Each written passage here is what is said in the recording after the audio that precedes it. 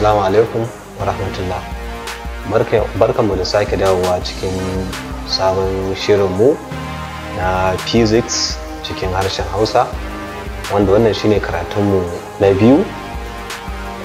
Za mu dora kuma daga inda muka tsaya a satin da ya wuce, wanda mun to satin da ya wuce lokaci ya kare mana, mun tsaya a table na fundamental quantities, wanda domin zana satin da ya wuce mun yi bayani da unit ɗinsu da komai, sannan kuma mun alƙarwanta cewa a wannan satin insha Allahu za mu yi bayani akan su wayannan quantity ɗin.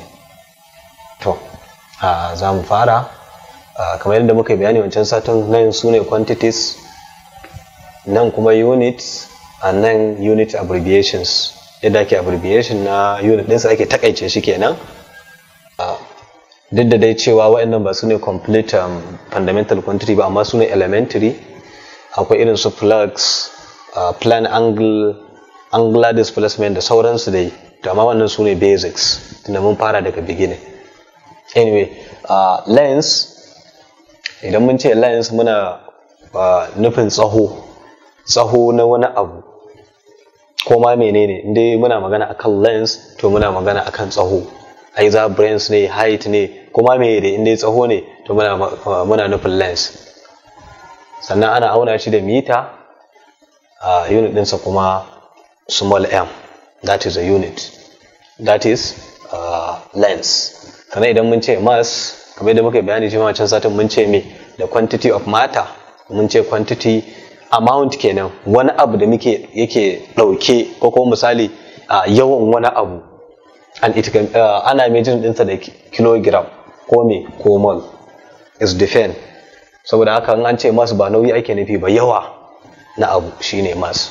Sannan time, normal time ɗin da muka sani lokaci kenan. Misali kamar a ce an yi wani aiki, work a physics ko ma a menene ne, to daga lokacin da aka fara zuwa ƙarshe, wannan interval da aka samu, sannan shine mai time da aka yi measuring. Sannan ana auna shi da mai second, abbreviation ɗinsa kuma small s. Akwai device kuma da ake auna time, wanda mun yi bayani wancan satin. Akwai stopwatch, numbers, muna amfani da chemical balance or spring balance. Lens kuma muna amfani da meter rule, tape, banya khalifa, micro swing gauge da sauransu dai, za mu zo measurement. Sannan muna da temperature, wanda mun ce temperature muna nufin degree of hotness or coldness of a body. Idan mun ce degree of hotness ba muna nufin tsantsar zafin ba, a'a yanayin amount ko kuma zafin zai iya kasancewa kuma sanyi. Kawai abin da yasa aka ce degree, za a iya samun temperature maybe 30 degrees Celsius wanda yake zafi ne sosai, maybe 100 degrees Celsius wanda zai iya kona mu ba. Za kuma iya samun temperature a minus wani abu, kamar temperature na ice ana iya samun sa yawanci 0, that is kankara, to ana samun sa cikin sanyi sosai. Saboda haka ba wai zafin ake nufi da temperature ba, ana nufin aunawar yayi zafin da yawa ko kuma yayi kasa da yawa. To wannan degree, in an ce degree yanayin comparing na zafin, to shine mai temperature. Ana auna shi da Kelvin, unit kuma small k I mean capital K. Amount of substances ana auna shi da mole. An ce amount of substances kamar ruwa, maybe muna da amount za a ce kamar ɗigo na ruwa, ɗigon da muke da shi, maybe duk da dai ba za mu yi auna shi da hannu ba, amma muna amfani da device wanda muke auna ɗigon ruwan ma, to wannan mole kenan, shine ake nufi da mole, duk ɗigo ɗaya. To unit ɗinsa mole, unit abbreviation shine ake amfani da still mole, amma babu e a ƙarshe. Sannan electric current, in an ce electric current ana nufin ɗanyar wuta na nefa, wuta amma kuma ta nefa. Akwai banci tsakanin ƙarfin wuta da kuma ita ainihin wutar. Ƙarfin wutar shine voltage, wanda za mu yi bayanin sa a derived quantities, amma ita current ita ce tsantsar wutar kenan. Wannan jan wuta maybe da za mu iya gani ko ta ja wani abu da sauransu, to wannan shine current. Tunda daman flowing of electrons shi ake nufi da current in a conductor. To wannan misali ka hada karfe da karfe ko wani abu kaga tartatsin wuta, daman electron ne, to yadda yake flowing in 1 second, wannan shine current. To that is wannan ainihin wutar, wannan jan abin da ake gani shine current. Ana auna shi da ampere. Sannan unit abbreviation nashi capital A. dan na ƙarshe muna da luminous intensity. Shi kuma luminous intensity shi kuma ƙarfi amma na me na haske, ƙarfin haske, wani ya fi wani ƙarfi, to due to wannan luminous intensity da muke da shi wannan ya fi wannan, to shine luminous intensity. Ana auna shi da candela and unit abbreviation ɗinsa shine CD. Wannan shi ɗan takaitaccen bayani da za mu yi akan fundamental quantities. To za mu je gaba kamar yadda muka alƙarwanta cewa za mu yi bayani su ma akan derived quantities, wanda mun yi bayani a baya. Su derived quantities su ne quantity da aka samo su daga wasu, yawanci ana samun su daga fundamental quantity ko kuma daga derived quantity a ƙara samun wani derived quantity again. To wayannan dai su ne derived quantity wanda su suna da yawa, sai dai mu ɗau misali na wasu sai mu yi bayani insha Allah. To za mu ɗau misalai na derived quantities wasu daga ciki sai mu ga derivation nasu da kuma unit, dan sai mu yi gaba.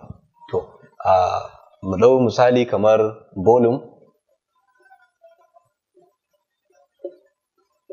Volume wanda mun san daga mass, volume daidai yake da length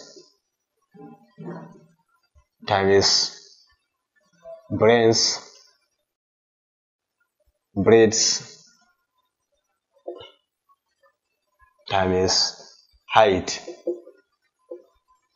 Misali kamar muna da wani abu kamar box,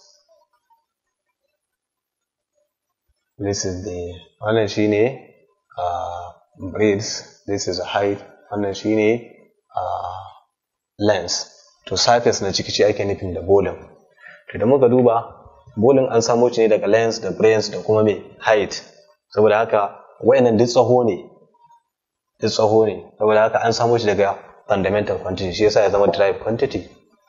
To idan muna so mu gane unit nashi za mu ce me unit na length, meter, breadth ma meter, height ma meter, saboda haka muna da meter times meter da yake from indices, wannan zai zama kamar power 1 in muka da zai zama power 3.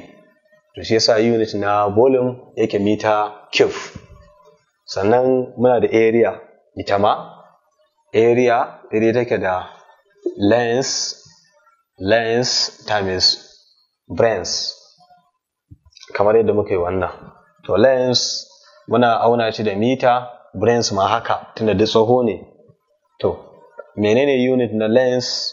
Meter, breadth ma kuma meter, saboda haka unit na area zai zama meter times meter, muka koma indices zai zama 1 and 1 zai zama 1 plus 1 zai zama 2, wanda yake daidai da meter square. To unit na area meter square. Sannan misali na biyu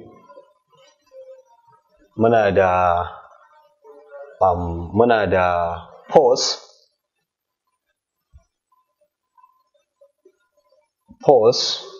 wanda daidai yake da mass times acceleration.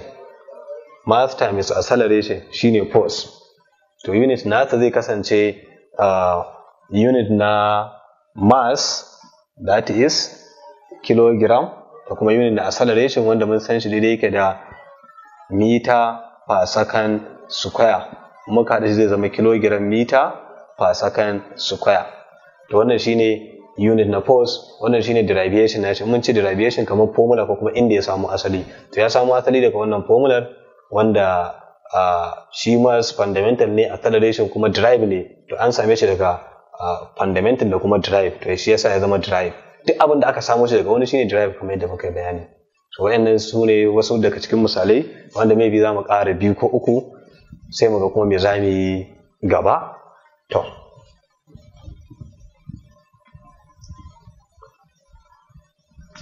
sannan muna da velocity daidai yake da distance over time, that is velocity. An ce velocity gudu, shi kuma force da Hausa kamar za a iya cewa kamar nauyi kenan. In an ce weight ya danganta, tunda force din akwai wanda ake pulling vertically, wani kuma pulling yake downward kamar gravity. To ya danganta, mun zo dai raba na force zamu gani su applied force, force field da sauransu. to velocity kamar gudu kenan, amma gudun da yake da direction, wanda zamu ga mun zo gaba zamu ga bambancin velocity da kuma speed. To shi distance ana auna shi ma dai da mita, tunda tsaho ne, in dai tsaho ne da mita ake auna shi, to ana auna shi da mita. Time kuma ana auna shi da second, wanda zai koma daga indices wanda zai koma sama sai zama power -1. To shi yasa velocity ana auna shi da meter per second. Meter per second shine velocity, ma'ana unit na velocity. Derivation nashi distance over time. Sannan muka ɗau quantity na gaba shi ma muna da acceleration, wanda ana representing ɗinsa da a, small a, da dai yake da change in velocity over time. To muna da unit na velocity meter per second, sannan muna da unit na time second. To in muka ɗau wannan muka mai da ta sama daga indices zai zama meter, nan power -1, wannan ya koma shi ma power -1, wanda zai kasance -1 muna da -2, muna da meter per second square. To wannan shine unit na acceleration, sannan muna da work done ko energy. Work done da energy kusan ɗaya ne, amma kuma suna da bambanci a physics, wanda mun zo zamu bambance. Amma dai suna da formula ɗaya, sannan suna da unit ɗaya. To work done daidai yake da force originally, ma'ana daga ainihinsa zuwa akwai formuloli da ake interpreting daga nan a deriving zuwa nan, amma ainihin original formula ana nufin force an yi applying force aka yi wani aiki, to sai aka motsa wani abu, to distance din da aka motsa shi shine misali mu sa s, that is force times distance, wanda ce formula na work done ko energy. To force, unit na force ana auna shi da kilogram meter per second square, wanda na ɗan yi mantuwa kilogram meter per second square daidai yake da newton. Wannan za a iya kiran shi da newton, duk ɗaya ne, wannan newton yana representing wannan, saboda wanda ya gano abin sunan shi newton, to shi sa wannan unit aka ce daidai yake da newton. To za a iya sa newton, za kuma iya sa wannan unit din, duk wanda mutum ya zaba duk daidai ne, duk ɗaya ne. To wannan shine unit na force kamar yadda muka yi a baya. To anan force muna da unit ɗinsa newton, then distance muna da unit ɗinsa meter, ko kuma mu yi amfani da wannan kilogram meter per second square, sannan ga kuma wata meter times meter kenan, wannan daidai yake da newton wannan, sannan ga wannan meter, so muna da times meter, wanda zai zama kilogram meter square per second square. To wannan shi ma daidai yake da joule, wannan daidai yake da joule. To za mu yi amfani da joule a matsayin unit na work done, ko kuma mu yi amfani da kilogram meter per second square, kilogram meter square per second square, ko kuma newton meter. Duk za su yi amfani wajen representing unit na work done ko energy. Sannan muna da power. Yawanci an ce power mutane suna cewa ƙarfi, ko kuma maybe ko a English an ce power ana nufin kamar like ƙarfi, amma mu a physics idan mun ce power ba muna nufin ƙarfi ba, muna nufin rate, ma'ana comparing na aikin da aka yi da kuma time ɗin da aka yi shi, wannan shine power. Misali mutane biyu, ɗaya sai ya aiki 20 joule cikin sakan 10, wani kuma sai ya zo ya yi 20 joule amma shi kuma sai cikin sakan 5. To za mu ce wannan wanda ya cikin sakan 5 ya fi power, saboda ya yi aiki mai yawa cikin lokaci kaɗan, wannan ya yi aiki amma cikin lokaci mai yawa idan aka yi comparing ɗinsa da wannan na ƙasa, saboda haka na ƙasa ya fi power a kan na sama. To shine abin da ake nufi da power, a dinga kwatanta aikin da aka yi da kuma time ɗin da aka ɗauka ana yi. To wannan shine power, ba muna nufin ƙarfi ko wani abu ba. To shine power. Shi kuma energy shine kamar wani ability da ake da shi da zaka iya aiki. Shi ma yawanci zaka ji suna cewa energy ko ƙarfi ko wani abu, kawai it just is ability or capacity to do work, ko kuma ability or capacity to cause change, either change in position, change in temperature ko wani abu. Saboda idan elementarily muna cewa energy is ability or capacity to do work, wanda sometimes energy ba moving muke yi ba, wani sa'in muna samun heat energy wanda yake due to change in temperature ne, ma'ana saboda change in temperature da aka samu daga wani abu zuwa wani abu sai a sami heat energy. To saboda haka shi yasa muke generalizing muna iya cewa energy is the ability or capacity to cause change, either change in position, change in temperature, changing electrical resistor ko wani abu haka da sauransu. To wannan dai shine energy, wannan kuma shine power, kwatanta aiki da kuma time din da aka dauka ana wannan aikin. To power dai take da work done, aikin da aka yi over time, work done divided by time.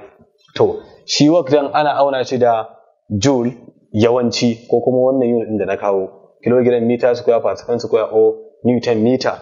To bari mu dau joule din, joule, sannan time ana auna shi da me, second, to over second zai koma joule per second kenan according to indices. To wannan joule per second din shi ma daidai yake da wani abu da ake ce mai watt.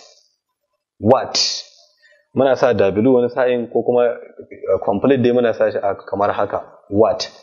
To shine unit, general unit na power, joule per second ko watt, wannan shine unit na power.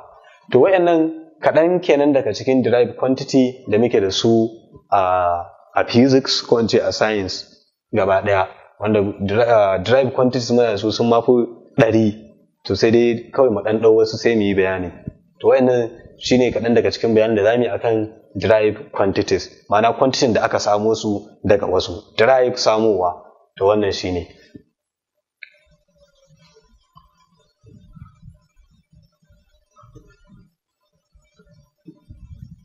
To yanzu mun gama bayani akan quantity da kuma measurement, saboda haka zamu tafi wani abun shi ma wanda dai yana cikin nan.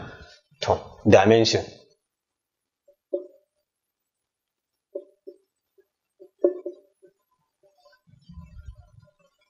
Idan mun ce dimension, dimension is a process of expressing quantities, or we can say derived quantities, in terms of their fundamental quantities. The process of expressing derived quantities in terms of their fundamental quantities. Ma'ana dimension, an ce dimension hanya ce da ake bayyana derived quantities idan aka kallo inda aka samo su, ma'ana aka kallo quantity din da aka samo su, wannan shine dimension. Wannan shi muke nufi da dimension. Misali a dimension muna amfani da sign, ma'ana wasu abu da muke aiki da su don mu nuna wani abu, kamar lens muna amfani da L a matsayin lens a dimension. Sannan muna da mass, muna amfani da capital M. Muna da time, muna amfani da capital T yawanci. A wasu textbook din ana amfani da small t, saboda haka ya danganta da yadda ka ɗauka. Abin da yasa nake jordan saboda su muke aiki a dimension, so ya kamata mu san su, ko ne mu san me yake presenting, me yake bayyanarwa. Sannan waɗannan dai kusan su ne major, ma'ana yawanci su aka fi aiki da su guda uku nan. Amma wani sa'in kuma ana iya samun wasu kamar temperature.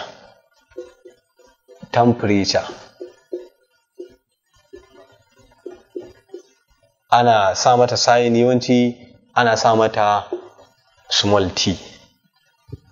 Sannan ana da current, electric current.